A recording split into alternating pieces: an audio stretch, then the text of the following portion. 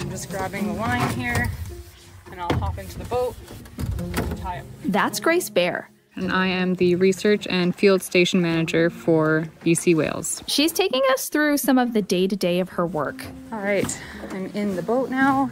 It's sending the canoe a bit less than gracefully to where we tie it up. Grace is operating out of a remote research station called Finn Island in British Columbia. She and her fellow researchers are studying what lurks beneath the ocean waves. Finn Island, Elamaya on 06. Elamaya, Finn Island. Hey, Charlene, I'm on my way. All right, see you soon. But sometimes seeing is a lot easier with your ears. Push it onto the rocks. One of the things we recognized very early on is the need to be listening into the water to get the full picture of how whales rely on the habitats that they use up here on the north coast. Okay, you're good, come on. Because only observing them from above water is truly giving us a fraction of the inference that we need to understand their reliance on this space. That's everything? Yep. Okay. By eavesdropping on the ocean, folks like Grace are gleaning a greater understanding of the world of whales. So we have hydrophones in the water that are listening 24/7 every single day of the year and recording the sounds of the water. What that allows us to do is to track changes to ambient noise levels, as well as track all whale presence in the area. Here, I'm gonna walk you inside, and these are live feeding calls coming into the Finn Island station.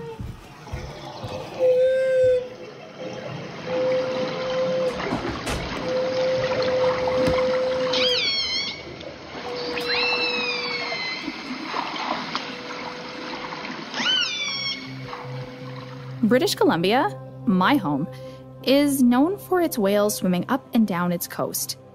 But the number of those whales has dropped and has struggled to recover. For instance, southern resident killer whales, think Free Willy, the big black and white whale with the infamous white spots on its head, was designated as endangered in 2001. At that time, there were just over 70 individuals left. Since then, researchers like Grace have been working to better understand these whales. They're using sound and genomics in order to reverse the decline. Wow. It really just takes your breath away, actually. You just want to be in the moment. So, if we listen in ourselves, could they be telling us a thing or two about their secret lives in the ocean? And could they be giving us a tales up about some of the biggest challenges we're facing on the surface? Go around the corner. That little grumble you just heard was a social call from one of these whales in this group. You're listening to Nice Genes, where we peek into the world of genomics, sponsored by Genome British Columbia. I'm your host, Dr. Kaylee Byers, suited up with my diving gear to be your guide in the genomic depths.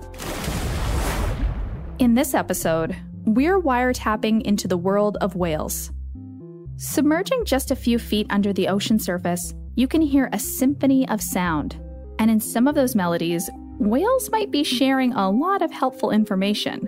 But what can we learn from their songs? To wrap our heads around this idea, we're tuning into a few different whale species to get a clearer picture of what the different sections of this orchestra is up to. Hold your applause. Orchestra? No? Okay. In this particular ensemble, there are 5 sections. Section 1 would be our violins and strings. Those are orca whales. They're the highest pitch of our troupe. Next section are the sperm whales, a bit deeper. They're our cellos. The next 3 rows are baleen whales. The songs they sing are much deeper. Humpbacks, there are woodwinds, oboes, flutes, and clarinets.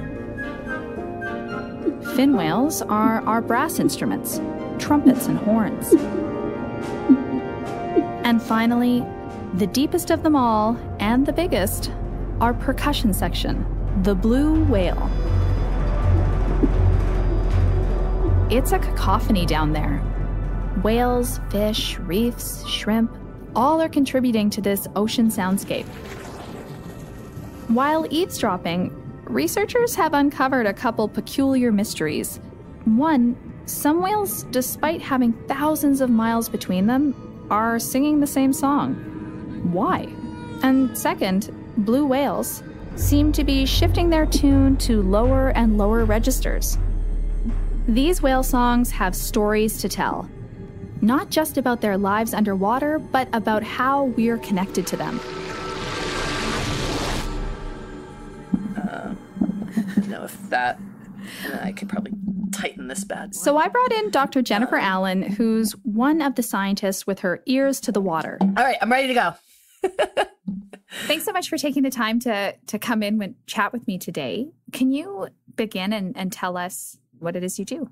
I am a whale biologist. I study kind of a lot of different aspects of whale biology and ecology. Jenny recently studied the various vocals of humpback whales in Australia, French Polynesia, and New Zealand. And through those recordings, Jenny and her colleagues discovered something unusual.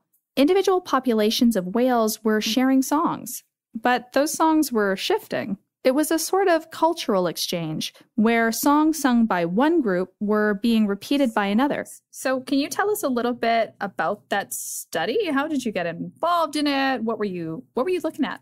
One of my supervisors, Dr. Ellen Garland, she had found this huge ocean basin wide cultural transmission where songs were being transmitted from one population of humpback whales to another across basically the entire South Pacific. So when we say it's the same song, is it exactly the same? Is it all the same sounds? Are there some differences? What are those differences? We decided to look at two populations where we had a lot of data over a long period, and that was East Australia and New Caledonia. So we would go out in a boat, you find a whale that's singing, you drop the microphone in, and you record. Sometimes you're trying to measure the acoustic features. So we'll use what's called a spectrogram. A spectrogram is basically a visual representation of sound. So low sounds will be, lower down on the y-axis, and high frequency sounds will be really high up. And from that, you can take measurements, and then you can also just look at the pattern of the song and saying, okay, so this song was ABB, ABB, and that one was ABBC, ABBC. And now I have distinct patterns that I can look for. So the East Australian population transmits their song to the New Caledonian population. So basically, in any given year, the New Caledonian population is singing what East Australia was singing the previous year. So interesting. So right now, if you were to stick your head in the water in New Caledonia, you'd hear the exact same song that East Australia was singing if you stuck your head in the water here last year. What did you find from sitting on boats and putting these hydrophones in the water and staring at a computer probably for far too long? Like, what did you find? One of the most exciting things that we found was that for all humpback whale populations, the song changes every year. So most humpback whale populations have what's called evolutionary change, which is these small little changes that progressively turn it from song A into song B. But in the South Pacific, every kind of 1 to 3 years, we get what's called a revolution, where they just abruptly throw out the old song and bring in the new one. So when a revolution comes, it's really simple compared to the song that it just replaced. And then it would start building and getting more complex and getting more complex.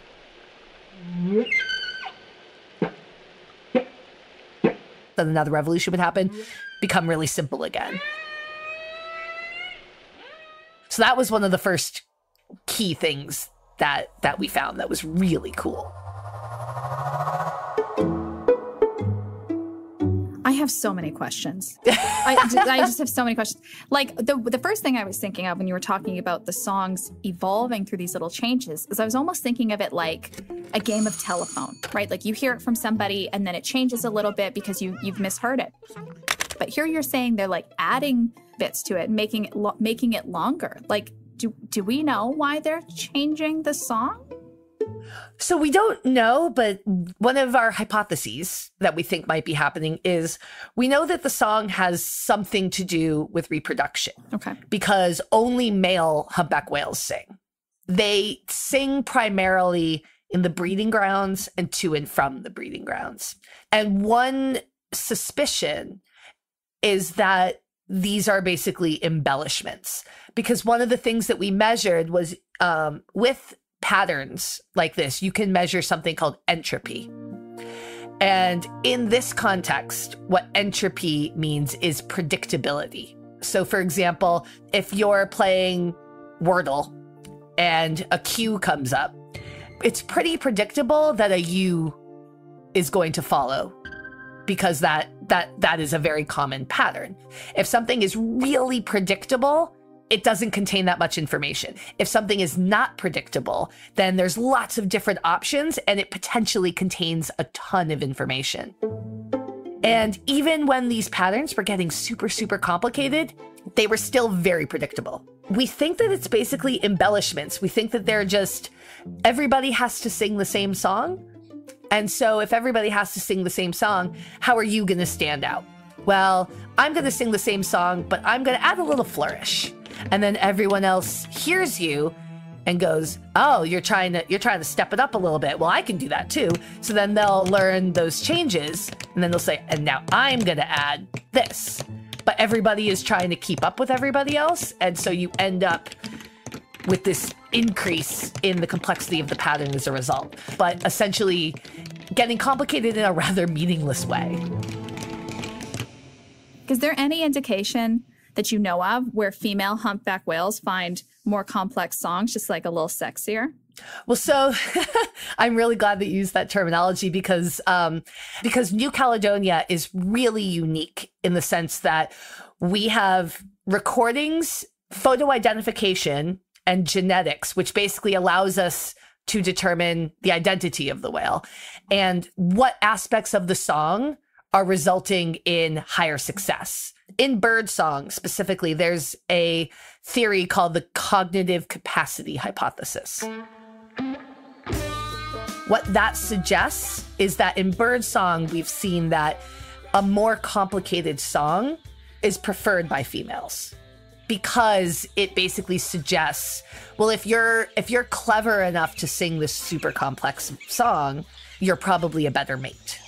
And so are the whales with the more complex versions of the song, are they more successful in mating? You know, we've got this other group of whales and the song gets really complex and then there's like a whole shift. They like wipe the plate clean. They go, nah, new song.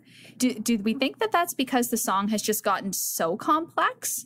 I mean, you were saying earlier the complexity is almost maybe meaningless. So There's two options and we're not sure which one it is. But one possibility is that the song is kind of reaches a critical mass of complexity and they're sort of at their limit of what they can learn. Let's throw it out and start fresh because let's just all agree that this has gotten out of hand. Right. The other possibility, you know, everybody's trying to make these additions and make the song more and more complicated and more complicated. And some enterprising young buck comes along and goes, you guys just keep making the old song so really complicated. I'm going to sing something entirely new. Yeah. And maybe that's more impressive, right? Because do the ladies, do they want something that just has lots of bells and whistles, or do they want something new and exciting? Okay. I can't help but think that this would be an incredible Broadway musical, and I would, in fact, very much like to see it. Exactly. Underwater, preferably, actually. Yeah. We can do it. Like, surely there's space on Broadway for this idea. Mm. When they return,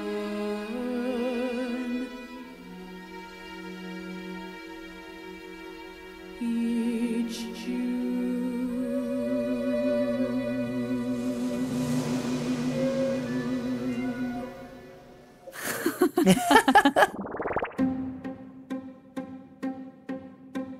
The way they share songs tells us a lot about humpbacks, their families, and how they interact with each other across the ocean. But all whales are different. Millions of years of evolution has led to differences in genetics, physiology, and behaviors among species. So now I want to take us to another story. That is, you could say about an animal that's less social and kind of an introvert. I haven't told the story in a while, so I get to redo it. To kick off the story, I spoke with Joshua Zeeman, a filmmaker and I am the director of The Loneliest Whale, The Search for 52. Can you tell us about The Loneliest Whale? How did you first hear about it? Well, this is a 10-year journey. I first heard about the whale back when I did this art colony called McDowell. And there was a animal behaviorist who was writing a book named Vint Verga. And he asked me to read a chapter. And so I went home after dinner one evening and read this story that he had about the loneliest whale. And at the time, I had just broken up with a girl, and I read this story, and I was floored. I was like, oh my God, this whale is me. And so the next morning, all the artists, they kind of meet for breakfast, and I said, guys, has anybody heard of this story that Vint had wrote about in his book about the loneliest whale? It's the most amazing story ever. I can't stop thinking about it. I'm a filmmaker, right? So I'm constantly pitching my little stories to see how people react, to see if it's a good idea. And I would tell people, hey, you ever hear the story of this lonely whale? It's this whale that theoretically scientists don't really know, but he's swimming out in the ocean and there's only one of him, they think. They don't know. And it's supposedly he's calling out and never receiving a response. And all these people would be like, oh, what? There's a one whale out in the ocean and it's swimming about and it's never receiving a response. And I'm like, yeah.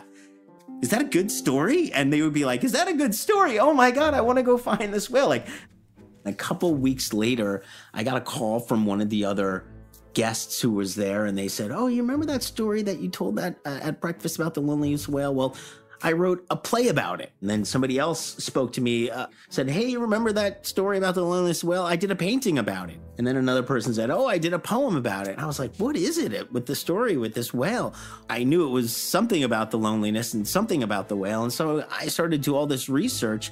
And so just to back up a little bit, it had all come from a New York Times article that this writer named Andy Revkin, who's really great, he had found this deep sea research paper that these bioacousticians had put out, basically. And the story said that they were working with the US government, listening for whales in these hydrophones that are all around the world's oceans. And they used to listen for submarines back in the Cold War.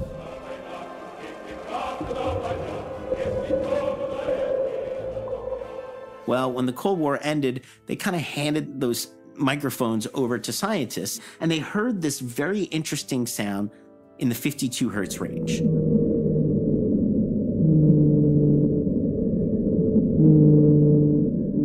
They didn't know what it was. It didn't sound like the low frequency whales that they're used to hearing, blue and fin whales that are in the 15 to 20 hertz.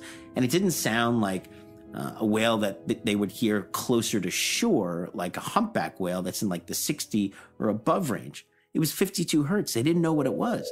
Now, we've seen that signal a couple times, and we dismissed it as being another source. So what do you think it was before you realized it was a whale? That I can't tell you. So something classified. Something mechanical, that's it. And the Navy was scratching their head. They thought maybe it was like a Chinese sub or something like that, and something totally new. They really thought it was an enemy submarine for a while.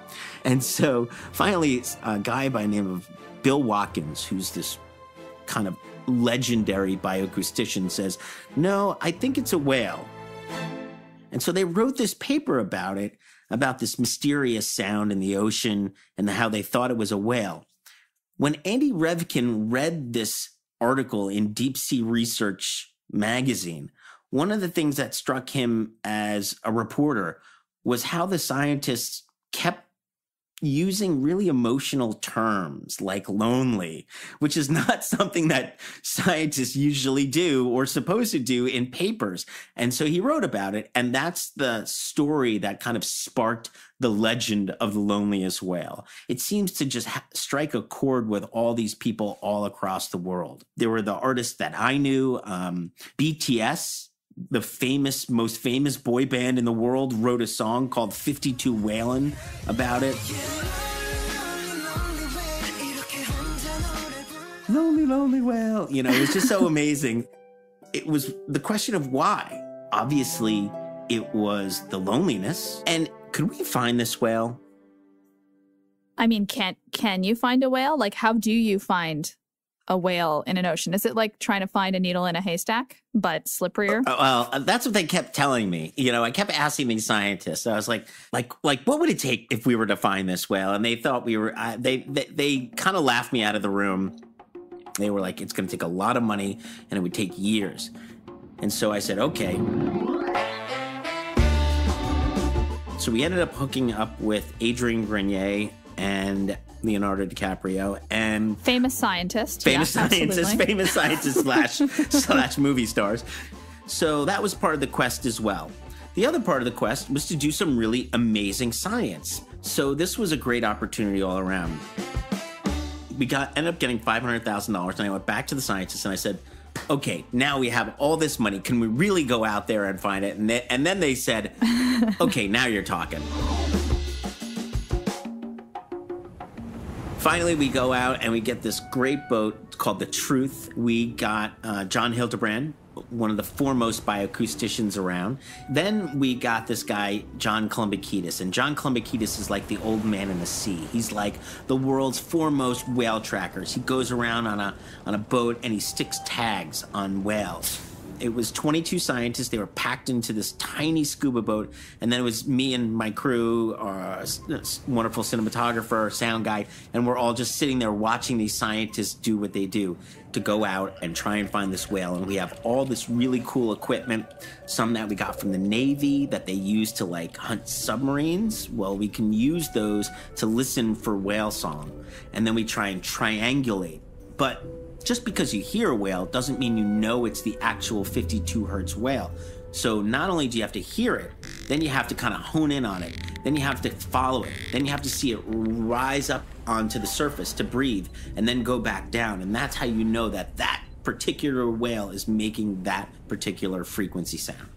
And it really was like, check one, check. Oh, I got it. Check. We got the whale. Check. You know, drone. Hit the drone. It was really quite of a choreography. Either it was choreography or it was a heist movie, basically. I love this heist analogy. It really feels to me like a missed opportunity here was naming the documentary Ocean's 52. I really feel like you had an opportunity here. Be like, where are we gonna hide this whale? Oh my God, it's a lot bigger than I thought. In the casino. Absolutely. Under my tuxedo. So it took us 4 years to prove that 52 was even alive. That is excellent news for you. It is especially excellent news for 52. Why, I mean, through that work, did you uncover why 52 was at 52 hertz? Good question. So there are a couple different theories. We were like, is he the first of his kind? Is he the last of his kind? Or, and this is what a lot of the smarter scientists knew, they thought he was a hybrid, basically, a cross between a blue and a fin whale. Did they actually test the DNA? Did they collect DNA from 52 to test to find that there was this hybrid? Well, the question is, did you find 52? Oh, yeah. Okay. So, sorry. Step one. Step one, 52's alive. Step two, find 52. Did you find 52? Well, let me say that while filming, we came really close to finding 52, but we did not find 52. And it was a very sad trip home. However, we made an incredible discovery on the way home and about a month later. Okay, well, that is an incredible cliffhanger. Give us the discovery. What did you discover on the way home? So we don't quite find 52. We get real close. Yep. But what do you find on the way home? Well, One of the scientists that we had been talking to had said that they had been in the same area about a month before, and they did basically put something on a whale, and they did find out that this whale was a hybrid. So, but we don't know if that's the same whale that's making the song. What they found out is that this whale at a specific date had gone over one of the microphones. If that whale is going over the hydrophone at that right moment and it happens to be singing, we could say that that was the whale, and we would have known that that is exactly 52. So you're saying that you know when the whale went over this harp, that whale that they tagged. So we go back. John Hildebrand at Scripps goes and listens to the hydrophone information. So we have a station off of Point Conception, and it's that station where the tagged whale from Bruce passed right over the top of our sensor. He only had it tagged for a few weeks. And we looked at those time periods really carefully. And he turns to me and he says, the times that Bruce's whale swam over our instrument, I'm sorry, it was not singing. But the whale, when it went over the hydrophone, was not singing. So I can't 100% say that that whale is in fact 52. However, and one of his partners is a woman named Anna, who's an amazing oceanographer. And she says, I found something else. This is off of Los Angeles. She says, while we were listening for the sound and following that 52 hertz call on the tracker, listening, we heard another call a couple 100 miles away. Two different 52 hertz whale songs coming from two different places. There's not one 52, there's two 52 whales. Not alone after all. Not alone. Oh, it's so heartwarming. Not alone. Not alone. So while we didn't actually find 52, we did answer the question, was he lonely? And the answer is no, he was not. There was another one out there.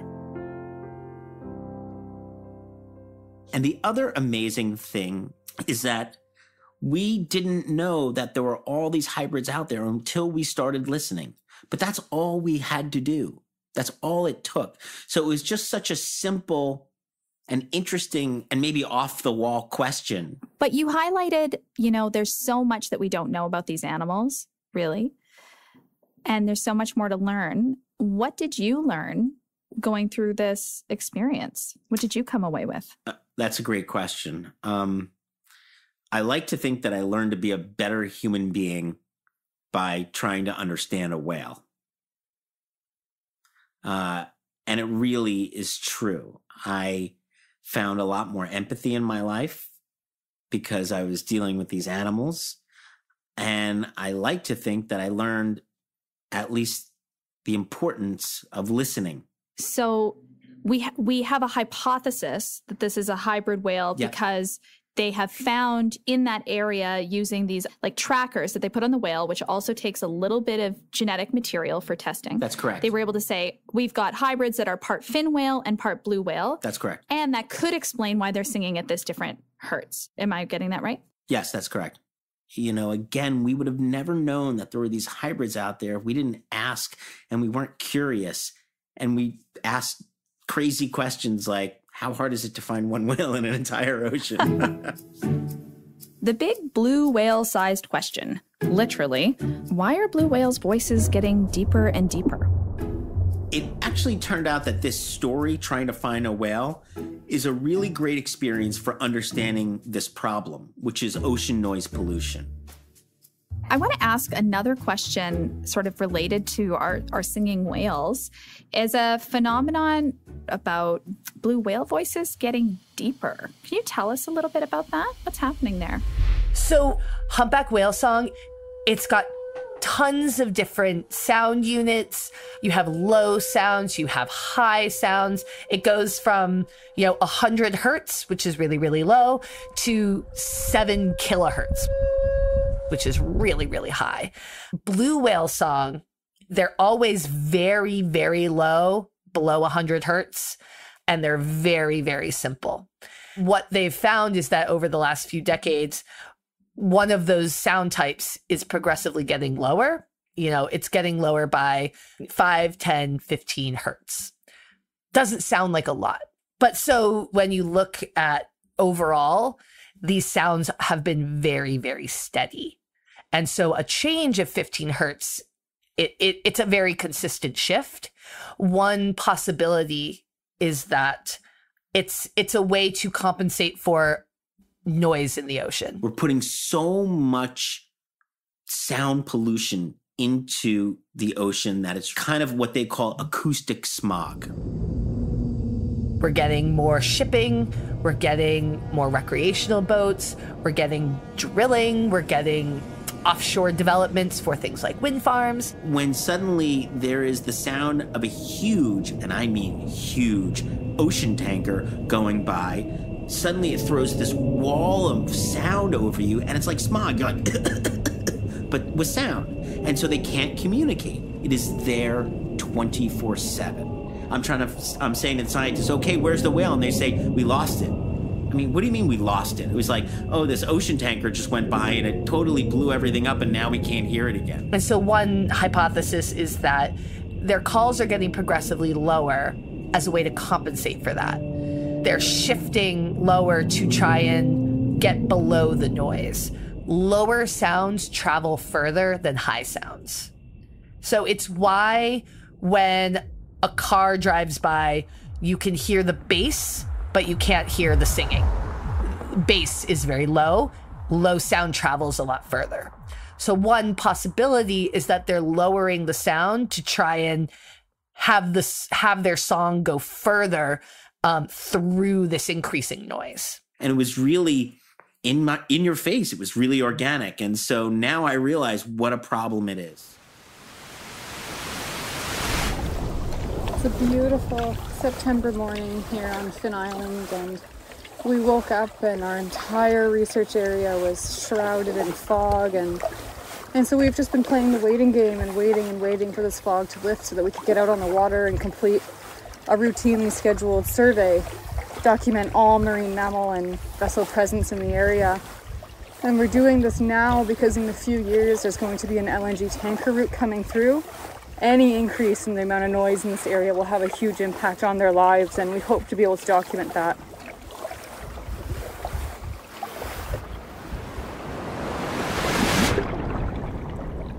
Just like with so many questions in science, we don't always have an answer, but we do have hypotheses.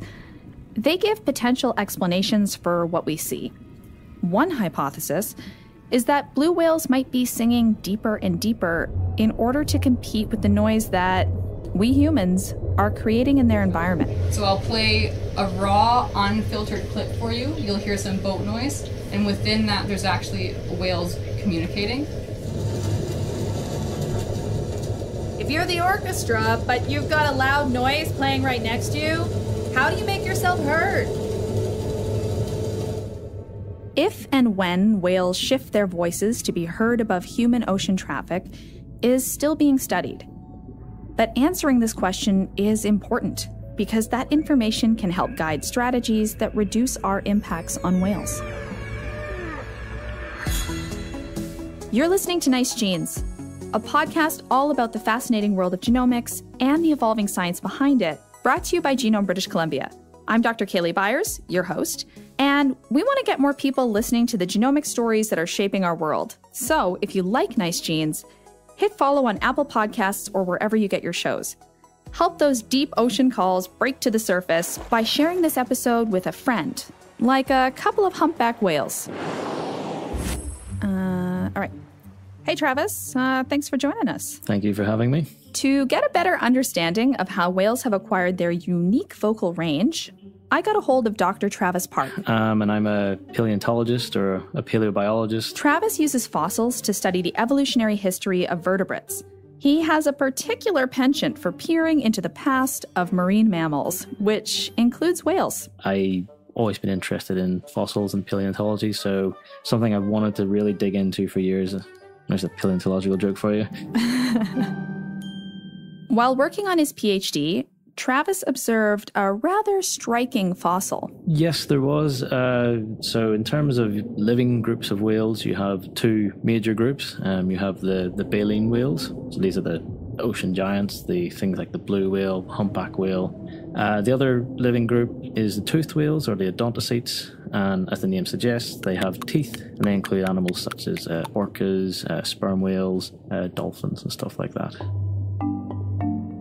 During my PhD research, we were looking at the shape of the inner ear of a fossil toothed whale, and I ran this analysis that basically compares the shape of it to lots of other different species of both living and fossil whale.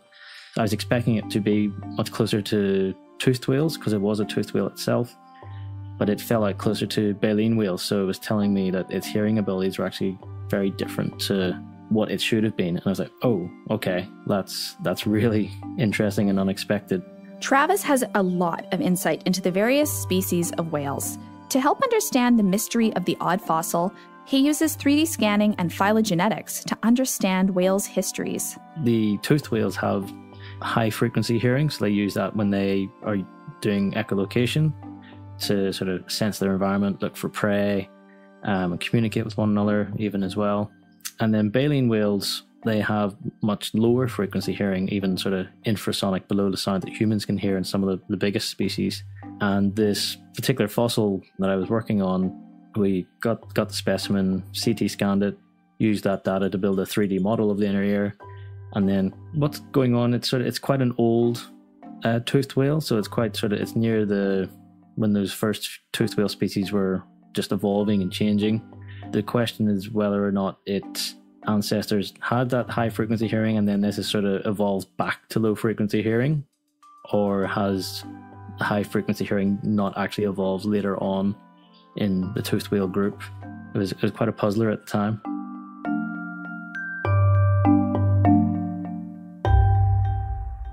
Those distinct groups are the result of millions of years of evolution.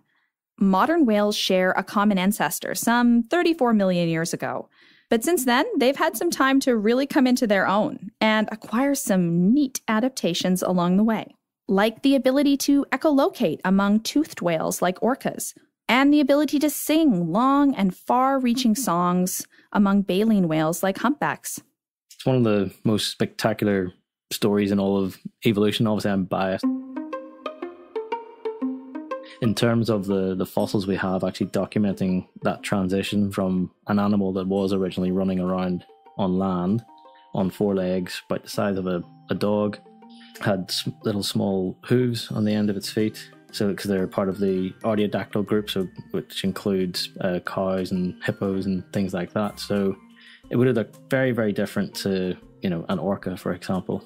And in the space of about, say, 10 million years or so, they've went from this land animal to something that has to actually live in the sea. It's lost its legs, and it's completely bound to the sea and has figured out how to survive. And then we have excellent fossils as well from, like I said, the two main living groups, and so we can see how they've changed over time. So, for example, how baleen whales got huge and evolved baleen because originally they had teeth, so they're toothed baleen whales, just to confuse you with toothed whales as well. With that being said, let's zoom in to the feature that makes our whales so musical: their ears and infamous songs. As well as the massive changes that were going on outside the body in terms of blowholes moving and legs disappearing and tails evolving, stuff like that. Their hearing abilities were changing rapidly as well. So if you can sort of imagine yourself when you're in this swimming in the sea or in a swimming pool, you can hear sounds. You can hear lots of different sounds when you're underwater very easily, because sound can travel much faster in water. However, for us, it's really difficult to actually pinpoint the direction that the sound's coming from because it's actually traveling that fast, and the density of our bodies is about the same as the water. So this is something that early whales would have had to deal with, and they've sort of changed the structures inside their ear and how they actually detect sounds to compensate for this. So terrestrial mammals like you or me or a cow or an elephant or whatever will have sounds that come in through our ear and go through the eardrum and in through the little ear bones until it reaches the inner ear. If you take a dolphin, for example, when sound first reaches them, it actually first enters that sort of auditory pathway through a specialized fat pad in the back of the jaw called acoustic fats. And the molecular structure of those fats they've evolved to actually be able to transmit sound preferentially quicker through these fat pads than any other part of the surrounding body up into those same little miniature ear bones that me or you would have, and then into the inner ear. We've got the fossils so we can see how that's got bigger over time, and then how those other bones surrounding that area would have changed. When you're in water past a certain depth, light doesn't go any further, so as these animals were evolving to become more and more specialized to be in the water, they were able to dive deeper and deeper, and then to exploit the sort of the really vast resources of biomass down there, so things like squid and all the different sort of deep sea fish that are coming up and down at during daytime and nighttime. You needed a way to sort of be able to make your way around without just sort of swimming around blindly. So that's sound becomes their superpower. These animals have traversed our oceans for millennia, migrating between feeding and mating grounds. But now we come to a bittersweet melody. Human-induced changes to the environment, including climate change, are rapidly changing the planet and putting pressures on whales. I want to throw it back to Dr. Jenny Allen to understand the threats that whales are facing and what their journey suggests about the future. And I want to come back to humpbacks. So they used to be on the threatened species list in Australia, and they've been now taken off. Could you tell us a little bit about how they became threatened to begin with and what we know about this comeback they're making? So the reason that they were threatened in the first place was predominantly whaling. Whales were hunted usually for blubber more than for meat, but sometimes also for meat. Also sometimes for the baleen. So humpback whales are a baleen whale. And it would be used to make a lot of things like corsets and stuff like that. But so originally, they were hunted in the kind of mid 1800s, being hunted pretty extensively, and it was already starting to damage the population. It's a whale of a catch for Miss Seafood and quite a plug for San Francisco and the opening of the seafood season. But then the 40s and 50s, we just developed technology to hunt them so efficiently that we decimated the populations of basically almost every large whale species. Moby Dick may not be pretty, but look at Miss Seafood, the season's best catch. That's what really put almost all of these large whale species on the endangered list in the first place, was because of whaling. One of the big steps to recovery, one was to get the public on side. We never wanted to save whales until we heard them sing. Hundreds of years, we were killing whales. And then suddenly, this album comes out called Songs of the Humpback Whale. It was compiled by this guy, Roger Payne, who's a scientist, and he had heard these whale songs, and someone was recording them, and he put them out on an album. Well, this album became one of the best-selling nature albums of all time. They freaked out. They were like, what is it? What's this creature that can make this haunting sound? It must be spiritual. It must be sentient. It must be something. And if you've ever heard these songs, you know exactly what I'm talking about. That kickstarted the Save the Whale movement. It was these recordings. It was singing that basically made us want to save whales. So in the sort of 70s and early 80s, we started to get the public on board. In Australia, as elsewhere, conservationists call the continuing slaughter of the world's diminishing population of whales a crime. And then there's a body called the International Whaling Commission. They decided to put a moratorium on whaling. Now, something that's important to understand is a moratorium is not the same as a ban. So they didn't make whaling illegal. They don't have that power. That's something that individual countries have to do. But they decided to put a moratorium, which is essentially setting the catch limit of whales at 0. And all the countries who agree to that moratorium then can't whale as per the moratorium. So if you want to keep whaling, you just have to object to the moratorium and say, well, I don't want to do that. Since 1986, there has been a moratorium on commercial whaling, and Japan and Norway have killed whales every year since then. So this is just a fraud, a joke.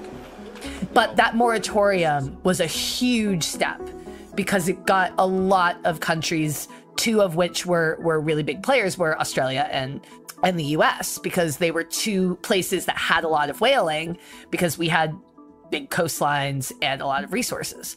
So once we got a lot of the major countries on board with this moratorium, that's when populations really were able to start rebounding. So that's why in some ways they're kind of a success story, because they've been able to bounce back. East Australia and West Australia, we think, might actually be starting to get to what's called the carrying capacity, which is basically they're starting to get to a size that they're kind of maxing out at how big the population can get given the resources that they have. That resurgence of humpback whales has allowed researchers like Jenny to observe whales and gather some really valuable information. Okay, so humpback whale song is teaching us a lot about humpback whale ecology. What can humpback whales teach us about the climate? So humpback whales, particularly in the southern hemisphere, they all go to Antarctica to feed. If Antarctica is in a poor state, the whales are typically in a poor state. So they serve as what's called a sentinel species. So sentinels basically it's the canary in the coal mine. A woman that I work with at Griffith University, she has this big program where she collects biopsies from the East Australian whales, and she looks at a few different health metrics, one of which is adiposity. So basically, how fat are they? And if they're fat, then they're eating a lot, means that Antarctica was in pretty good shape that year. If they're really skinny, they probably weren't eating a lot. Antarctica wasn't in very good shape that year. So instead of going to Antarctica and collecting samples on sea ice cover, you can go about an hour and a half east of where I am right now, go out in a boat, get a little biopsy sample of their tissue, which tells us basically how fat they are and what they've been eating and how much they've been eating, and be home in time for tea. So it's much cheaper, it's much more effective, and it's a way for us to monitor the health of the Antarctic ecosystem, which is being impacted very strongly by climate change. Humpback whales in particular are a really useful tool for studying climate change. We're going to be going down to Antarctica and I'm looking at the strategies that the humpback whales are using to feed.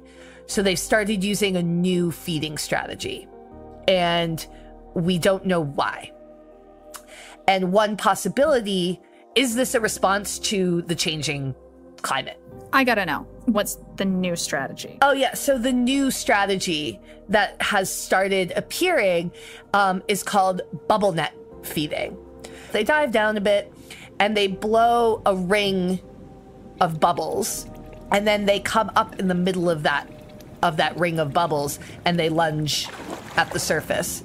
Alaskan humpback whales are very famous for it, but it hadn't really been seen in Antarctica. And so what we're trying to figure out, is this just a cultural trend that's started happening in Antarctica, or is it a response to changing climate and changing environmental conditions? And so that's a question that I'm going to spend the next 3 years trying to answer. Best of luck. That sounds like a good way to spend the next 3 years. Yeah, I can't complain.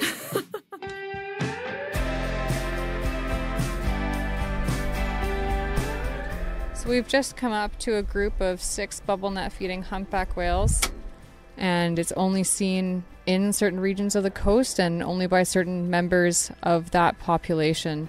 So not every whale that we have in this population knows how to bubble net feed, and it's something that's passed on culturally throughout the population. Well, good morning. This is Galen Krause, captain of the Island Odyssey. About to head out and start looking for whales. Should be a beautiful day. To go up into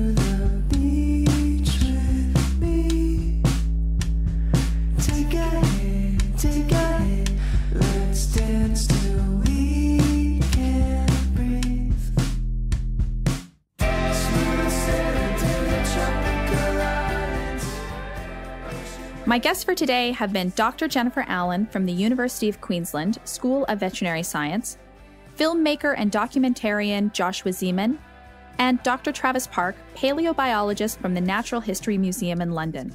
A special thanks to Grace Baer from BC Wales for taking our ears to the Fin Island Station, an initiative that wouldn't be possible without the 20-year partnership with the Gitgat First Nations community in Hartley Bay. And finally, thank you to Galen Krause, captain of the Island Odyssey, for contributing sound recordings from his own whale spotting journey. Join us next time when we take another plunge into our oceans and look at clever ways scientists are preparing our planet for climate change. So we can't pretend that everything's going to be okay. A lot of folks who ask us all the time, like, how does it feel to study an organism that is, dying right in front of your eyes? And, while it's really heartbreaking, it is also some of the most motivational things you can have. There is still time.